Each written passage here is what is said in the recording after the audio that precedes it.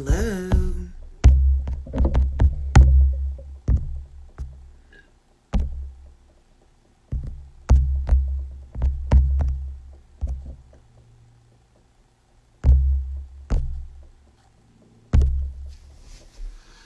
Hi, I'm waiting for people to join. Hello, Vintagey Lover. How are you?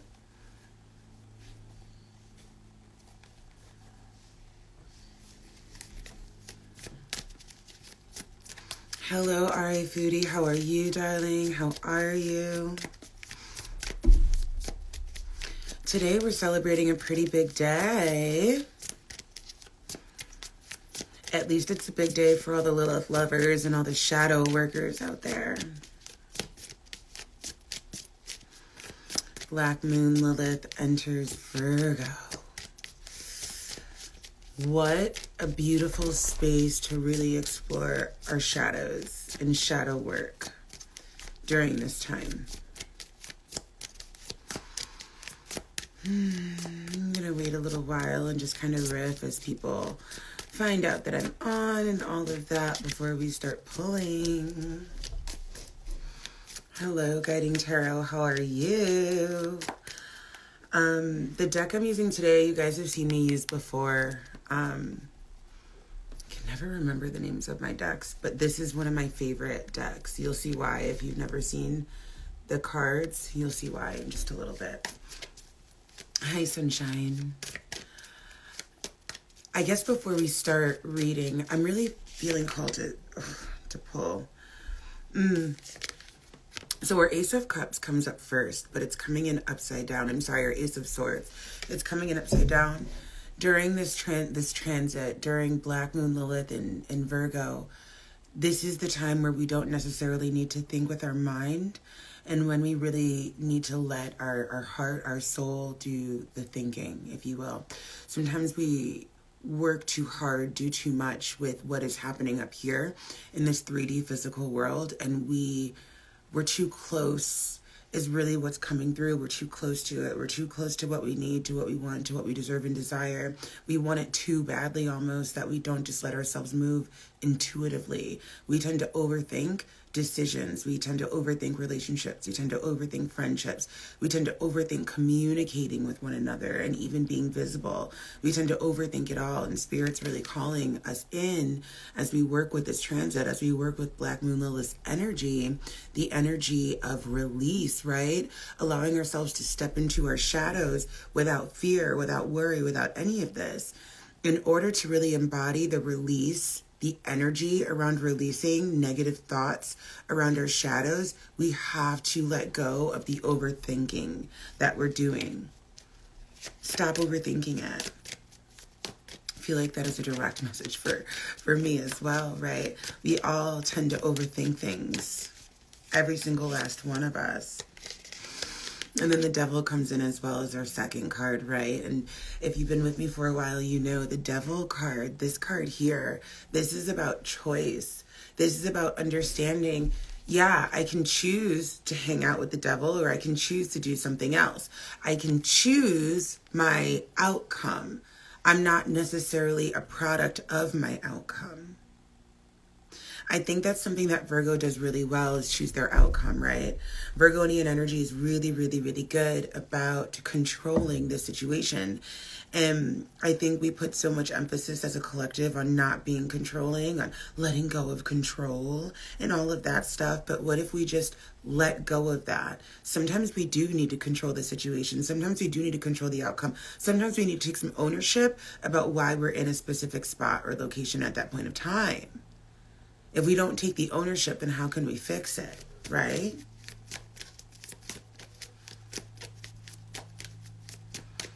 Hi, Sparkle with Anticipation. Hello, Nichelle. Hello, GB3. And once we take the ownership, look at what's around the corner. Our 10 of Cups comes in to say hello. Our beautiful card of happiness. Remember, 9 ends a cycle, 10 begins a new one. So once we actually take control of the situation and we allow ourselves to say, hey, I have a choice here. When we turn off our earth brain, when we turn off what's happening here, right? And we turn on our intuitive body. We become that embodied healer, that embodied intuitive, that embodied knower, that embodied seeker, that person that feels confident in what they desire and deserve. And when we actually take a stand and recognize, okay, I don't want this, but I do want this. I do want that, but I don't want that. And we take some ownership over where we are in life and where we want to be, we have nothing but blessings coming for us around the corner.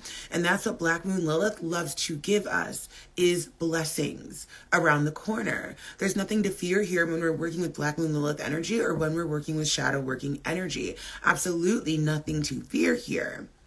When we embrace our shadow, when we integrate our shadow, we are leaving more room for expansion and more room for self-awareness. And when we become more self-aware, we become more embodied in who we are. We become more confident in our message that we have for the universe. And that, my friend, is the goal. When we walk with this air of confidence, this air of breath, this air of knowing, then that which you desire becomes attainable. Right?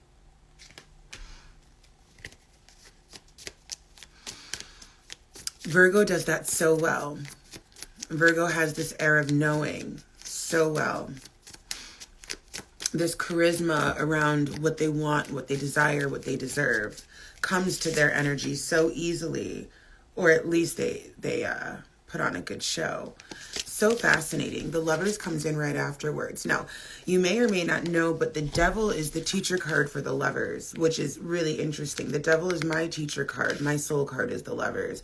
So this is really fascinating that my favorite deck is reading me to filth right now, hunty.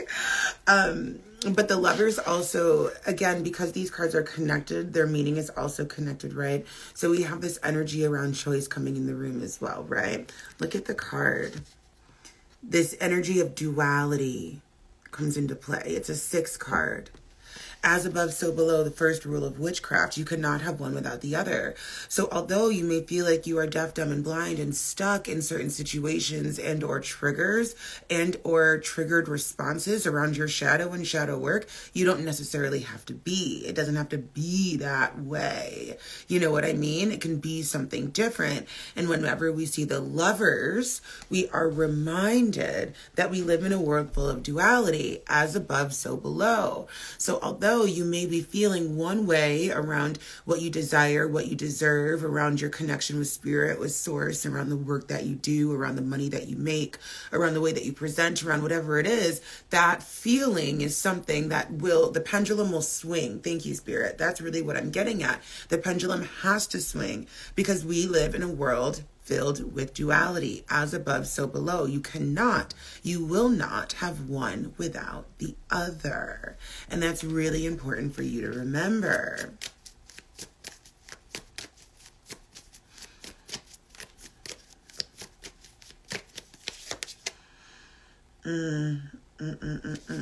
So listen, our 5, 6, 7 of Pentacles, I say 5, 6, 7 because I was counting the Roman numerals here. 5, 6, 7 of Pentacles comes in, okay, but it's coming in upside down. Our 7 of Pentacles is about doing the work. And now that it's coming in upside down, what does it actually mean? It means stop doing the work. This is a direct message to all of us for the Black Moon Lilith in Virgo. Virgo is one of our signs that is very incredibly associated with work. Hello, Luna Estrellas. Hello, Marv Wilson. Hello, Amir. Hello, Underwater Witch. Hello, Elbel. Hello, GB. Hello, everybody who's still here.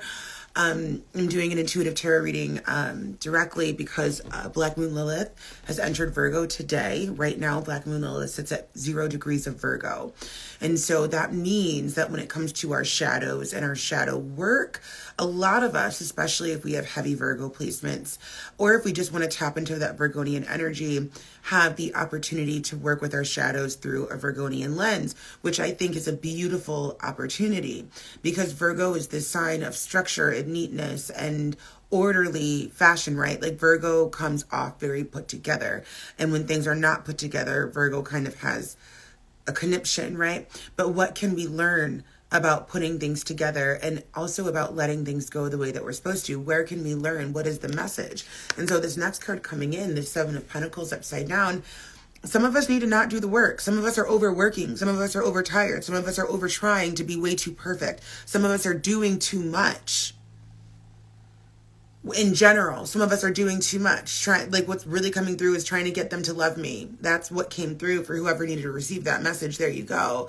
Doing too much trying to get them to love me. Doing too much trying to be present. Doing too much trying to be here. Doing too much trying to make the money. Working too much. Being too unavailable for your partner. Being too available for somebody, right? Slow down, this card is saying, as we come into Virgonian energy, which makes a lot of sense. If you remember, I put the card back in the deck, but the first card that we pulled was the Ace of Swords upside down. And the Ace of Swords is about intellect. It's about using this brain here. Coming in upside down, this is about disconnecting from what's up here and reconnecting to the upper body, right? The oversoul, the higher self, right? And I feel like the Seven of Pentacles is mimicking this energy a lot in a way, because it's coming in upside down. It's about really unplugging from the 3D a little bit. And remember, Virgo is an earth sign. And so maybe with Black Moon Lilith entering Virgo, Black Moon Lilith, the patron deity of starseed shadows, and also, you know, our resident shadow worker wanting to unplug from the matrix. Let's pause on that for a second, right? Unplugging from the matrix and allowing ourselves to unplug from the matrix without feeling like we're going to miss anything, without fear, right? Without feeling like, you know, the world's going to go by. I didn't get to do enough work today, and I didn't get to the gym today. I didn't have that conversation. I didn't text that person back. My mom wanted to see me. All these things, right, that happen in the matrix that are here to distract us, that are labeled as distractors. What if we took more time than usual to unplug from these distracting things and hang around with our higher self, and hang around in the Akashic realm, and hang around in deep meditation and deep thought, right? And hang around with our goals, our aspirations, and our dreams. What if we spent more time in that field while Black Moon Lilith is transiting Virgo? What if we got organized up here instead of down here a bit more than normal, is what's really coming through. It feels good to read for you all today, by the way.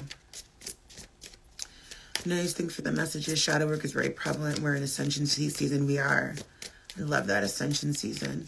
And people need to rest and tap into their feminine energies. Agreed. Agreed. The World comes in. One of my favorite cards in the tarot and in the major arcana. This is very reflective of the message we had earlier, as above, so below, the first rule of witchcraft, right? When we get to the World in the major arcana, when the Fool finally gets to the World, the Fool has gone through all these major lessons. The way I teach tarot is the major arcana are the chapters of the book, and the minor arcana are the words inside the book. So when we get to the World, we're at the last chapter. And so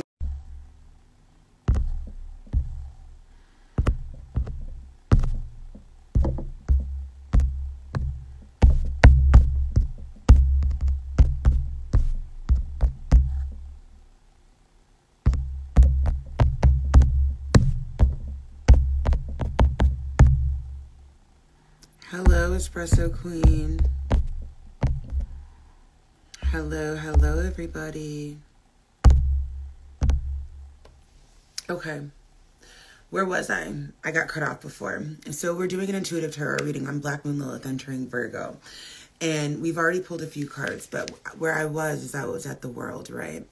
This is about when the Fool gets to the World card. The Fool has learned all of these major lessons, right? And then when he gets to the World, this is about starting over again. So as Black Moon Lilith has entered into Virgo,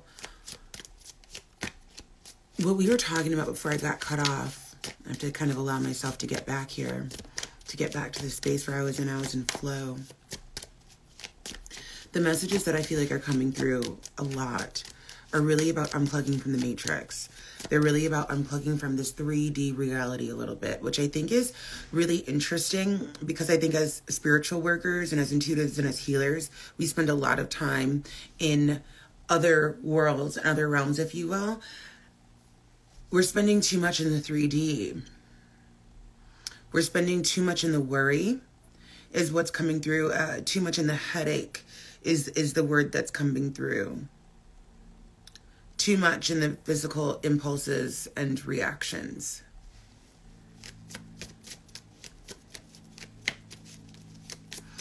You are timelessness is what's coming through. And somehow we forgot about that.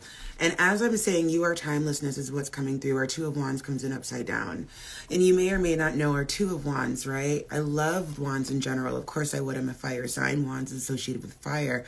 But when we have the two, we are making plans. We are making plans to go somewhere. We're making plans to do something. The Two of Wands is about knowing that there's potential here. There's potential for creation. This is the preparation to create, right? You are timeless is what came through as this card came through as well. This card is coming through upside down.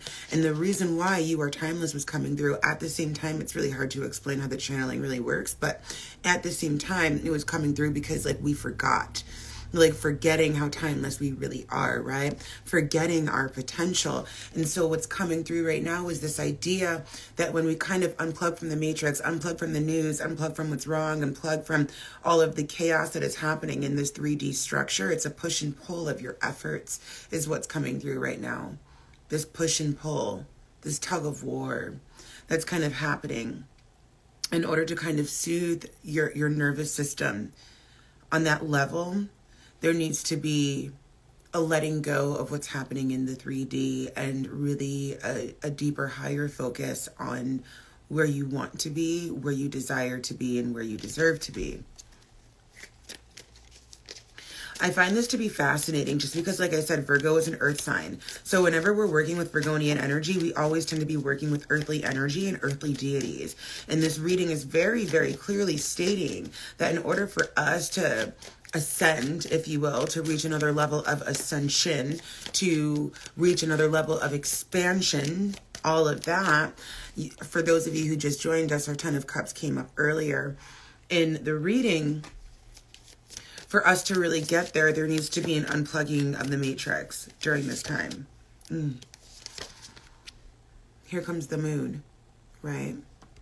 And the moon card is known for showing us fabrications, for showing us what isn't real, to illuminate what isn't real in our lives. Black Moon Lilith. Another word for Black Moon Lilith is illumination, right? Yes, she is the release and she's also the illuminator, right? Because this is Black Moon Lilith, right? We're not dealing with Dark Moon Lilith. If you want to know the difference, get the course. It's inside the Lightworkers Academy. I go over the difference of all four of the points. But what I'm getting at is the moon is coming in, this idea around illuminating what's hidden to us. And Black Moon Lilith has that power. Black Moon Lilith has that availability really to help illuminate what's hidden to our earthly eye, to our naked eye. And when we talk about what's hidden, we're talking about the things we hide from ourselves to pacify our desires. To pacify what we desire most, what we deserve most, right? So many of us do this.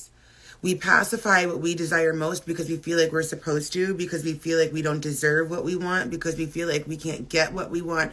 There's a number of reasons why we do this. Most people do this on a very subconscious level where they kind of block their blessing and they sit in a space of self-sabotage, of worry, fear, and doubt, and nothing ever gets done when it comes to what they want, when it comes to what they desire, when it comes to what they deserve. And nothing really gets done because they're not doing anything. And they find ways to pacify this need, this want, this yearning to be more than what they are right now in that moment. Because right now in that moment, the only thing they're worried about is that actual moment. I hope that's making sense, what's coming through right now. Black Moon Lilith has a way of illuminating when we do that, how we do that, and in what area of life we do that in. She's a roadmap. Look at this bad boy. Another 10, by the way. My loves, we already got the 10 of Cups earlier after we pulled the Devil. Now we're pulling another 10 card after we pulled the Moon card. So now we've got the 10 of Swords coming in upside down, right? Now the 10 of Swords right side up is totally let it go. What, Elsa? Elsa sings that, right? Let it go. I will not sing for you guys. I taught a spin class yesterday and my throat is still a little hoarse. But that is what the Ten of Swords is, if the Ten of Swords were to be a song. Let it go. It's dead. It's done. It's over with. You are all set. Upside down, there's still some unfinished business here. Okay? There's still some unfinished business here.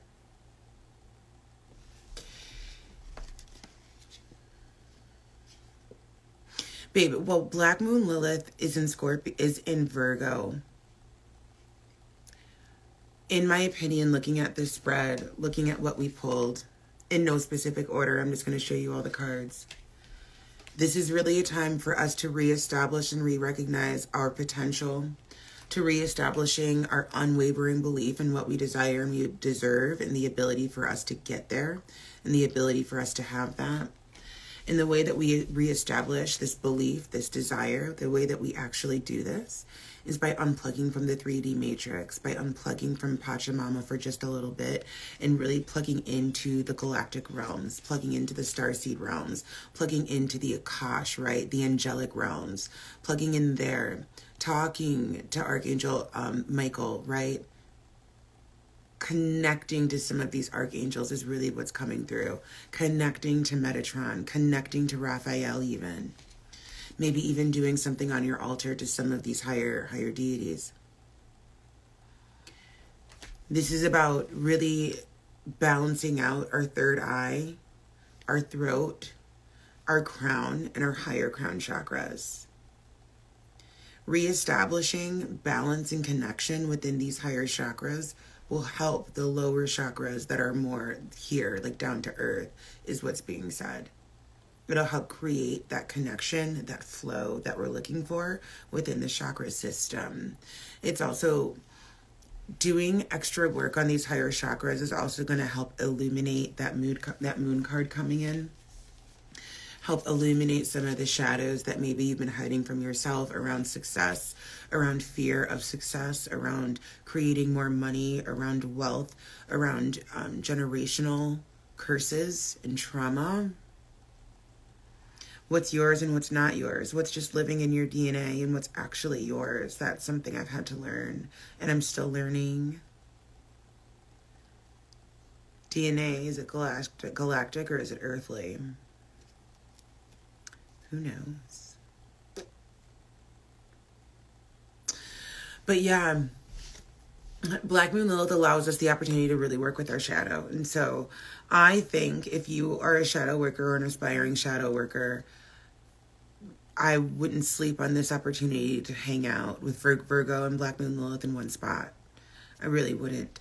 Again, Virgo is our sign of organization, of cleanliness, of orderly conduct, of tidiness, of structure and stability, right? And then we've got Black Moon Lilith, which in astrological terms is this space where we can really discover our shadows and discover who we are and discover maybe what we hide and discover what we hide subconsciously and consciously. That's really important, right? What we're afraid of, what we admire in others that maybe we don't see in ourselves.